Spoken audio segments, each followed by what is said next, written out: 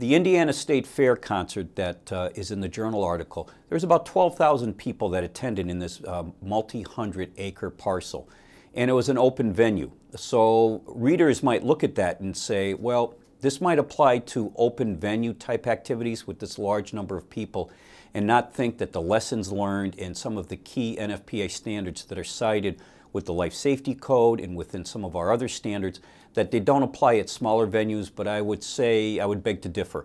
What is in the Life Safety Code, as well as what's in Standard 1600 and 610 and 1561, apply to venues of any size, any location, where you have a large number of people gathering in a contained area, and you're going to have to respond quickly to deteriorating events, whether it be an earthquake or it be a weather-related event such as we saw in Indiana with high wind, or it could be a fire or some other type of disaster that's occurring. You need to respond quickly and to get people to safety as quickly as possible.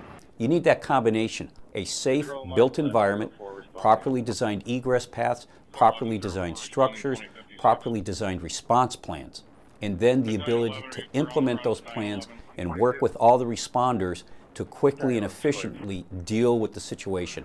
That applies to every venue, every location, every size crowd, and our standards provide that guidance for all the managers of those types of events.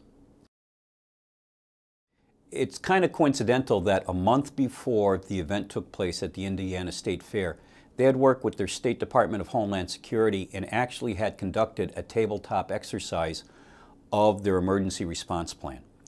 During the after exercise report, there were some things noted that could be improved upon and some areas that could be done better to minimize risk and to improve emergency response. Some of those things were addressed and some were not. But it begs the question, when you exercise, does it help improve emergency response? Without a question.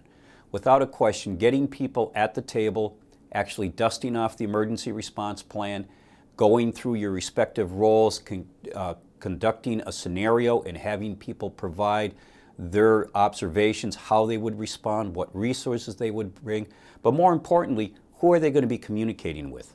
How will they make those communications?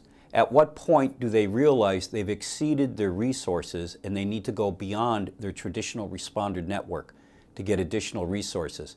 And I think in this instance here at the Indiana State Fair, I'm sure one of the things they talked about is how do you work with the media to get the information out. That was a high-profile event. Many people in the area knew about it as it was happening due to live news coverage and whatnot. And the owners and the emergency responders want to work with the media to have accurate and timely information put out. That's one of the very important items you can work on in these tabletop scenarios before an event takes place.